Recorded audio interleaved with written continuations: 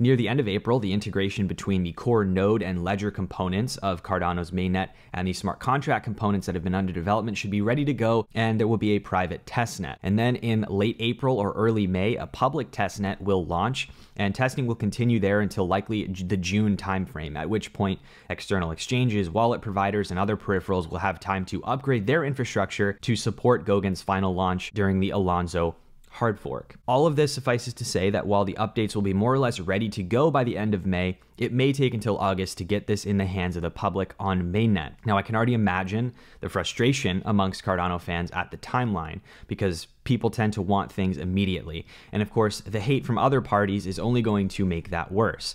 However, let me give my take as someone who has worked in tech, specifically in blockchain and software for the past 5 years, and I will say this. These protocols are extremely tricky to build. Programming languages are tough to build, even when you're building from an existing framework. And what's worse is you have unpredictable users and external effects in blockchain that you don't have in centralized software.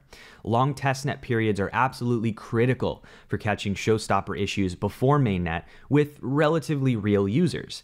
Now, if you rush these updates to mainnet and a showstopper bug is found then, you could have a full-scale meltdown of Cardano, and all of this work is for nothing because trust could be shaken in the network if something like that happens. A public testnet means that startups like Cardano Kids or Liquid Finance or other startups we talked about the last couple weeks can build their smart contracts and test them so they're ready on day one of mainnet launch. And this will, of course, be great.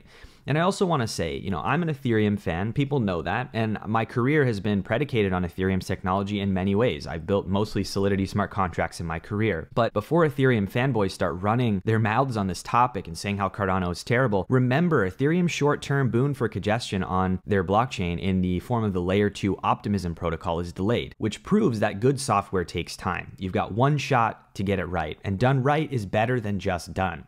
So everyone's trying to build the best things they can, and I respect all parties for doing so. I support Cardano and Ethereum together, and I urge others to adopt this same mentality.